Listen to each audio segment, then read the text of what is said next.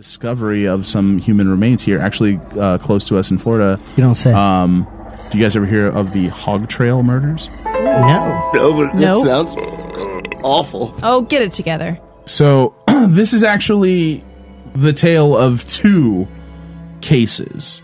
One was resolved, and the man is currently serving his prison sentence in Florida, in Ryford, Florida. Really? Okay. At the Union Correctional Institution. But what sort of sparked me onto this story was in 2007, in March. That recent.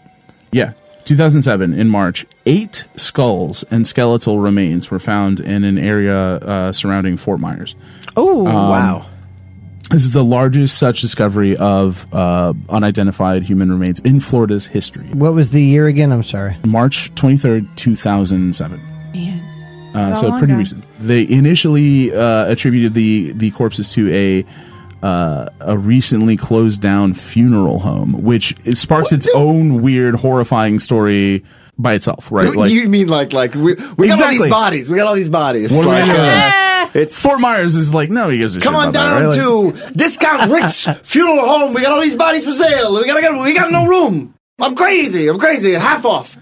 and 8 people, that's a lot. That's a lot of people to Yeah. be sort of just deposited somewhere in a field in Fort Myers. It was all in the same field? Correct. Within 1 acre of each other. Really? Yeah. What? And they also, the police were able to identify that, similar to what I assume is Mr. Peppershire here, that the bodies were not buried. And there was no attempt to bury them. What did cover them was just leaf fall and just sort of the weathering. of the Literally, area. like they were just thrown into a field and then the weather covered it up if it rained. That's unceremoniously awful. dumped in a field somewhere, right? So obviously this is terrible. So this to me screams homicide, and it also screams less respect than a pauper's grave. At least with the pauper's grave, you get a little tombstone that says, 5'7". You mean like a height? No. Okay, all right. Yeah, just some kind of like 5'7", innocuous, about 180. just some kind of innocuous burial ground. This is so a gruesome discovery. It's actually discovered by a inspector who was doing some land development inspection, and he thought he saw human remains, and he contacted the police immediately. They showed up and confirmed, yeah, this is not only one person but 8 people. So pretty gruesome discovery in 2007. In 1994. A similar discovery was made in Punta Gorda, Florida. A body that had been outside for around a month was discovered severely mutilated with rope burns and the genitalia removed and discarded. Oh my God. What? So this is clearly like... It was did they know if it was a man or a woman? It was a man. Okay. It was a man. So, and was the first victim a man or a woman? First victim was a man. All victims were women. Really? Oh, interesting. There's a theme. In 1996, a Northport, which is a city in the area, a Northport family's dog returned from the backyard with a human skull. Oh! Bad dog! Yeah, that's It's sort of insane. schmutzy type qualities to it. So the police were contacted. The police found the rest of the remains, in addition to missing genitalia and a corpse that had similar rope burn injuries to it.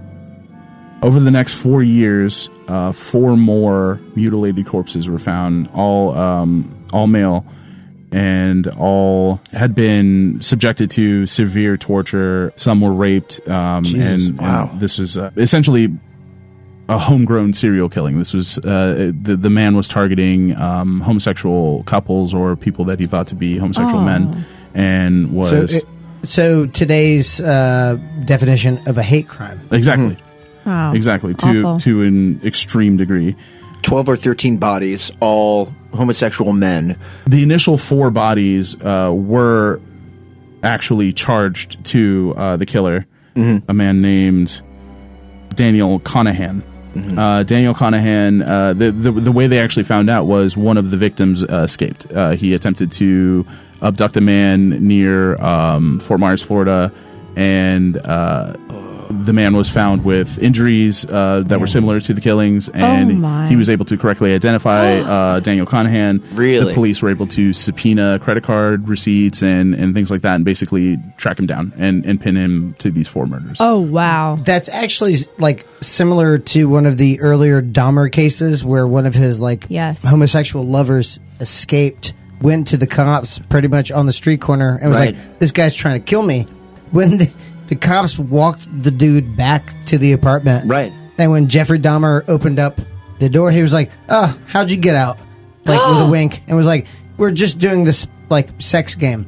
Well, he had his skull fractured.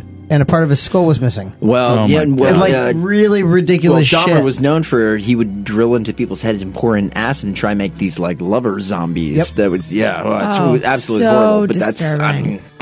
ugh. So again, through the diligent police work of the Florida Police Department, I did that very man-daddy-ish. Yeah, it was Did you great. say that? That was weird. I like it. I don't like it. I feel It's like comforting. it's seeping No. into me. Come on, we need some sort of man-daddy presence.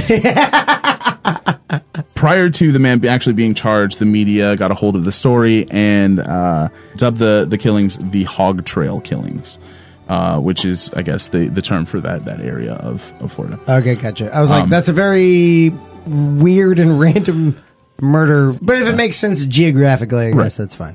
What's actually interesting is the man who escaped and got away was brought the police back to a place within 1 mile of the 8 other bodies that were found in 2007. In that acre lot. No. Oh my God. David Conahan was never officially charged with those 8 murders. What? But there is heavy speculation that he's involved. The injuries are very similar. Basically, the public consensus is that this is he is also responsible for these murders, but he hasn't officially been charged yet.